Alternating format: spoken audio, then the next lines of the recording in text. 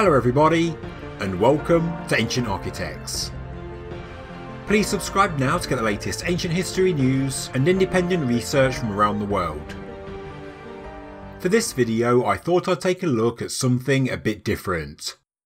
Having looked through so many images of ancient Egypt, you sometimes note specific things of interest, including things that make you laugh, and 3 Egyptian gods in particular look as strange as they do hilarious. Surely the artists of ancient Egypt had a sense of humour. It really is the only explanation. Anyway, let's take a closer look at these deities. First there is Medjed, the most bizarre and funny looking out of all the Egyptian gods. He looks like a modern child's drawing of a ghost, and wouldn't be out of place on an episode of Scooby-Doo, with a bedsheet over his head with 2 eye holes to look out from. You cannot escape me! Medjed is mentioned in the Book of the Dead and is seen as a ghost-like portrayal in illustrations on the Greenfield papyrus. Spell 17 of the Book of the Dead does mention the obscure god Medjed, meaning the smiter, in the following line. I know the name of that smiter among them, who belongs to the house of Osiris, who shoots with his eye, yet is unseen. A New Kingdom papyrus known as the Theban recension of the Book of the Dead was translated by E.A. Wallace Budge as follows. I know the being Medjed, who is among them in the house of Osiris, shooting rays of light from his eye, but who himself is unseen. He goeth about heaven robed in the flame of his mouth, commanding happy, but remaining himself unseen. According to John Taylor of the British Museum, nothing else is known about Medjed, yet this god certainly has a legacy, especially in Japan.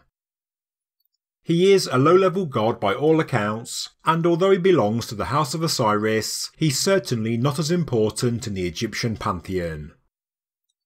If ancient Egyptian mythology was a movie, Medjed would be that character with one cool scene that everyone remembers, when a god dressed as a ghost would appear shooting rays like beams from his eyes.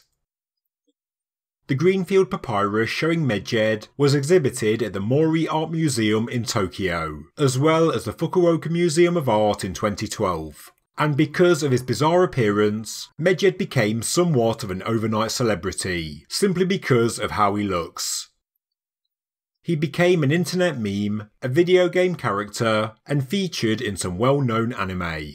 He also looks like he inspired the characters in the popular video game Among Us.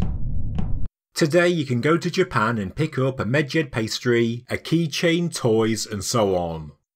Medjed is now very much part of Japanese popular culture in the modern era, an incredible, hilarious and bizarre twist of fate for this little known and long forgotten god of ancient Egypt. Some internet memes show Medjed with a baby, some give him a tie like he's going to work, whilst others try to make him look menacing, yet in my opinion such a depiction fails miserably. I don't want to sound disrespectful to the ancient Egyptians, but it's like the artist ran out of ideas. But there are also other hilarious Egyptian god portrayals as well, which I did find to be welcome light relief for such a serious subject. For example, look at this 21st dynasty portrayal of the scarab-headed god Khepri.